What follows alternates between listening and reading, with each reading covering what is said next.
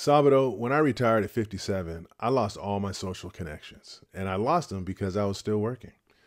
So I thought I would take some time today to unpack that because I'm sure that many of us worry about what's going to happen to our friends or what are going to happen to the social connections that we have when we retire.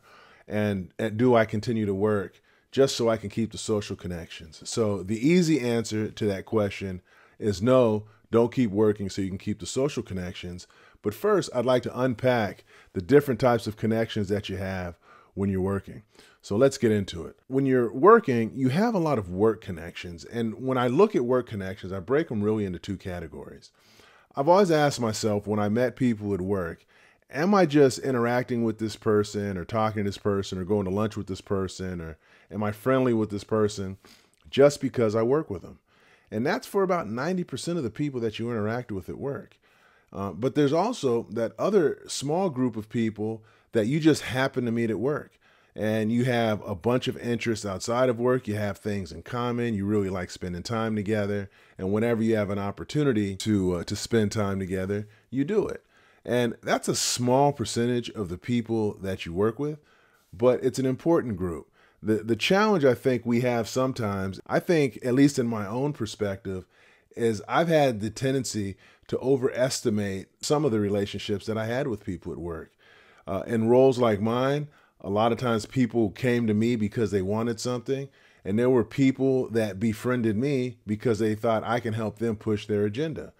And I'm okay with helping people get to where they want to be, even if they're not friends. But a lot of times what would happen is I'd find myself crossing into the friend zone, if you will, with them because I felt like they were genuinely wanting to be friendly with me, just to find out that once that goal was met or once I left the organization, that they didn't have any interest of continuing the friendship because I could at no point do anything for them.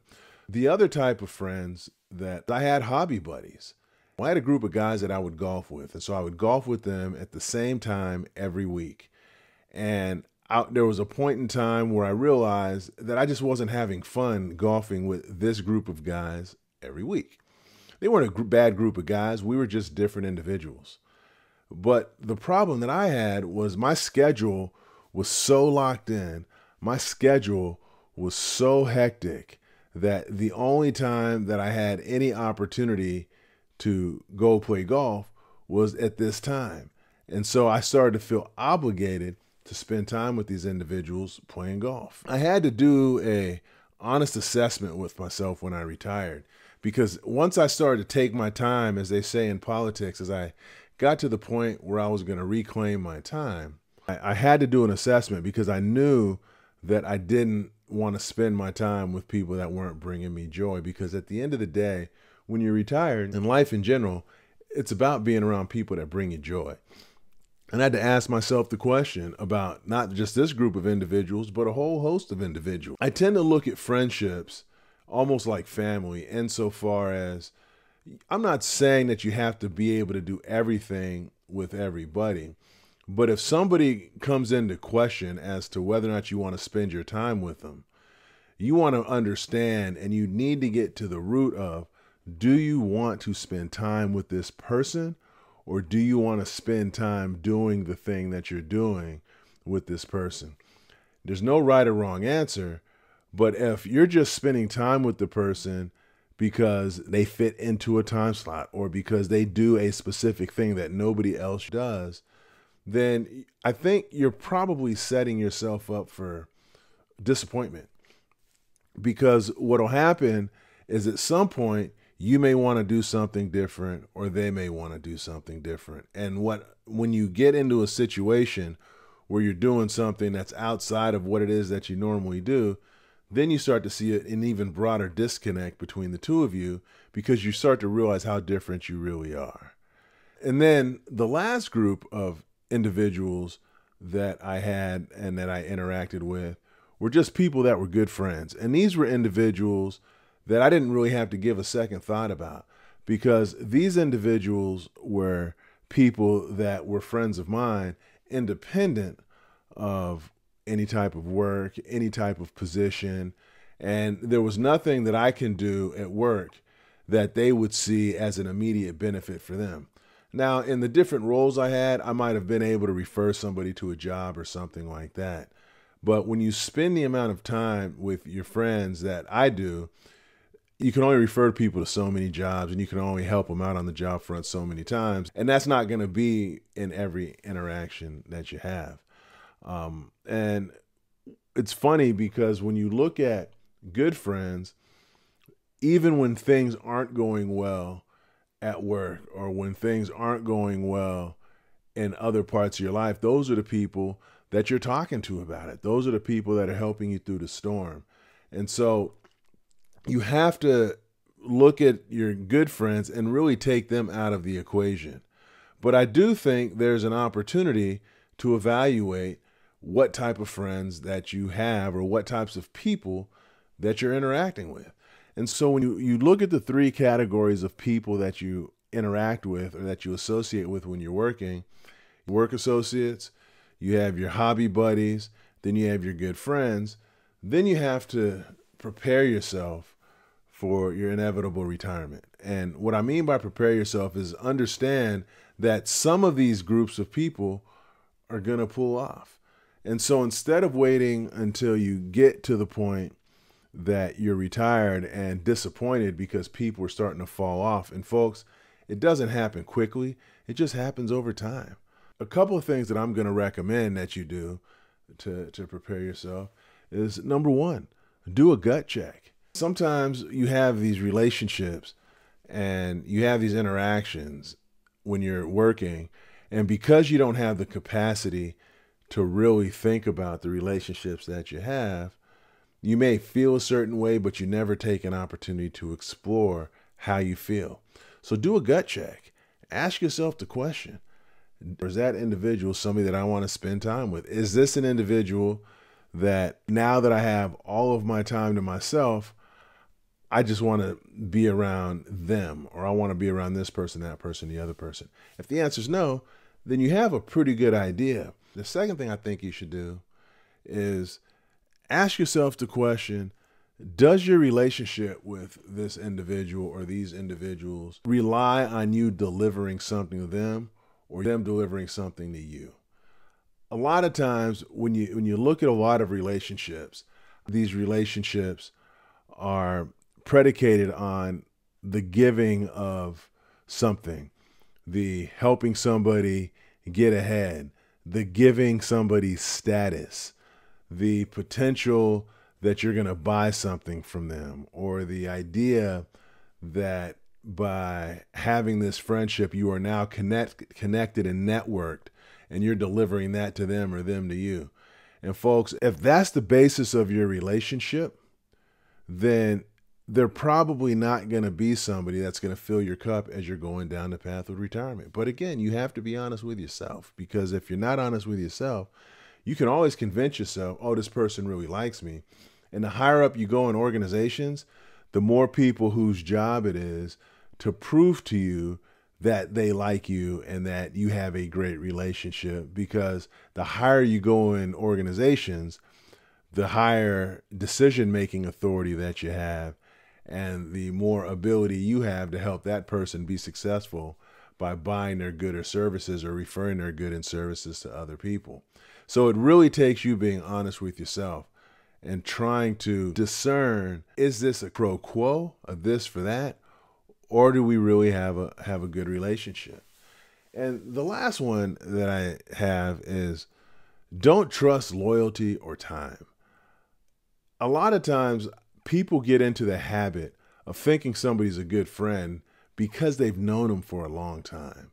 And that's just not the case. I liken that to a performance evaluation. You could work at a company 20 years and be a horrible employee. Just because you've been an employee of an organization for 20 years doesn't mean that you're a good employee. It just means that you worked there for 20 years and never got fired. Well, sometimes because you don't have the capacity, there's people that just hang around. When I was younger, I just had people that would hang around just because they wanted to hang around, because I might be doing cool stuff, or people might have been connected to me in one way or another, or I had jobs where I can help people. So they were just people almost like MC Hammer's posse. I had MC Hammer's posse around me in some cases, just because people thought at some point I'm a good person to have around, I could do something for them. And so some of these relationships and some of these connections I had for 10, 15 years. And just because they were there, I sat back and I took a look and I got into the habit of doing an evaluation on the people around me. I would liken it to a performance evaluation. What's the basis of my friendship? I've always believed that when people get too comfortable sometimes, they have a tendency to violate boundaries. They have a tendency to feel more comfortable with disrespect. They gain more comfort and showing them their true self, where they may have put their best foot forward over a period of time.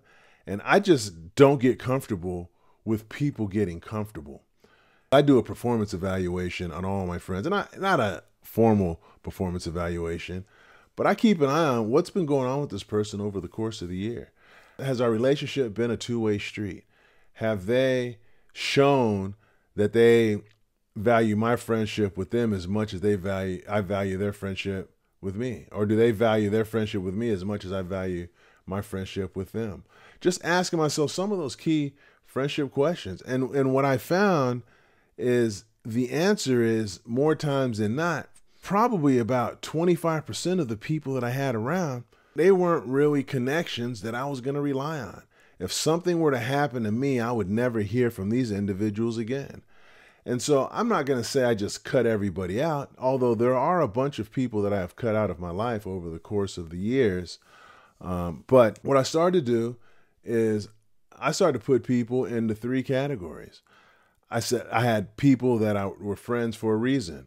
If it was a quid pro quo, if it was something that I could do something for you or you do something for me, or we could be mutually beneficial and there was a reason for it, then I knew it. That's what it was. We just have a friendship. And it's not even really a friendship, an acquaintanceship, because there's something we can do for each other. And as long as I know that's the case, then I know that there's going to be things they're not invited to. There's going to be people they're not introduced to, or there's certain things that I'm not going to do with that individual. The second type of person was the person that's for the season. They're going through something and they need different types of people around them. So if, let's say you're having family problems, so you might need a supportive person around, or let's say you have a specific set of real transactional problems, so you might need somebody that's really organized and direct, or you might be going through whatever the problems are, and you have a person that you need people around you that are going to help provide that support for that period of time. And so those are the people that are around for that season. And that season can be a month, it could be a year, it could be 5 years, it could be 10 years. I've had friends of mine or acquaintances of mine that I know I was there for the season because they were going through a tough time, and I'm somebody that can help corral thought processes and organize logically steps going forward and help people feel comfortable and feel safe with their thinking and really help them, empower them to feel better about the path that they're taking on certain things. And then after that's done, I'm out. It's anybody that's been divorced knows that the first thing that happens when you get divorced is you go out and you find a bunch of familiar faces and you find a bunch of familiar people. And then once you settle down, then what happens? A lot of those people that you went out and you found, those people fall off. Not because they're bad people, but because the seasons change. And then the last group are the good friends.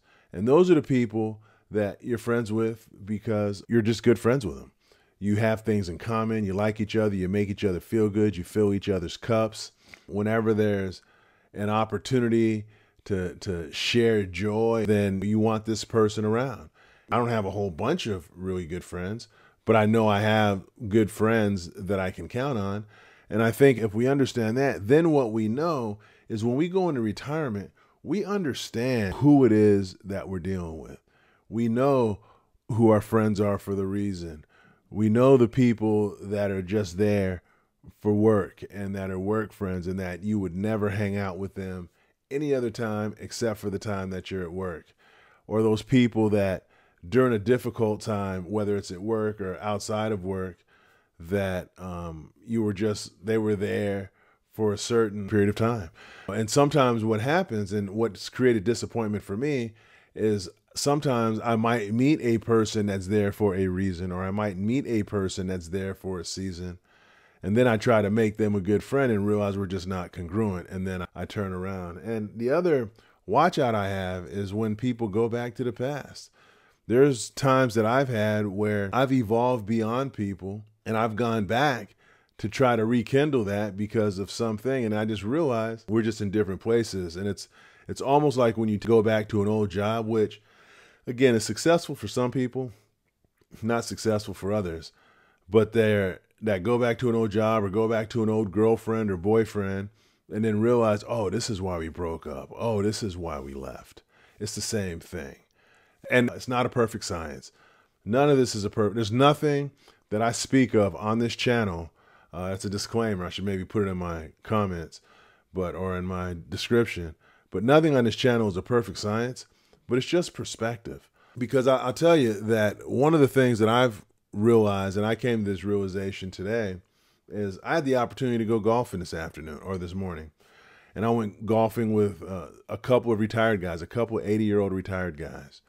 And what I thought was interesting was when I was golfing with them, I felt way better golfing with them because they were in the same peaceful place that I was or that I am. Whereas with other people that I golf with that are still working or that are caught up in the mix, they bring stress to my round.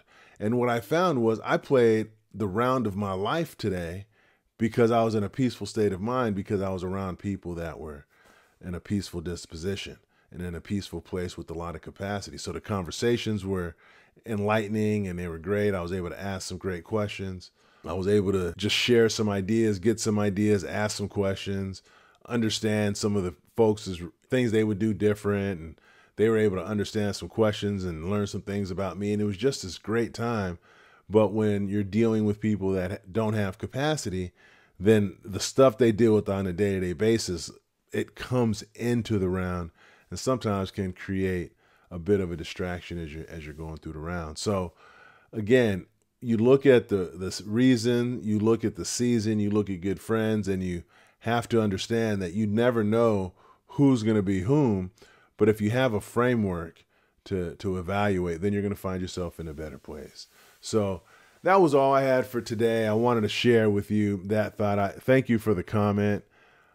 Because I do think that something that's on a lot of retirees' minds is, or people that are thinking about retirement is, but what about my social network? What about my social connections? How am I going to deal with that? And I'm here to tell you that there's some work that could be done on the front end to help make sure that you don't find yourself in that situation, because there's nothing worse than going from having a bunch of people around you that you thought were friends, doing something that is absolutely incredible and taking your life leaps and bounds forward, just to find that you have the sense of loneliness and dejection because you don't have the people around you thought were going to be around. So if there's anybody out there that likes this content or would like to hear more content, please subscribe to the channel, share it with your friends. Let people know about what we're doing here. I think we have a movement, and in this movement, we're just really trying to set people up to live their best life. My goal is never that you retire early, but my goal is that you live your best life. If you set your life up in such a way that you have a good life, then you may not necessarily retire per se, but you're living a life that's on your terms with the right mindset and that you feel good about on a day-to-day basis, whether it's going in and working or not, but at least you have the perspective to feel good about whatever it is that you do. So on that note, I'm going to let you go, but have a good rest of your day, and I will talk to you soon.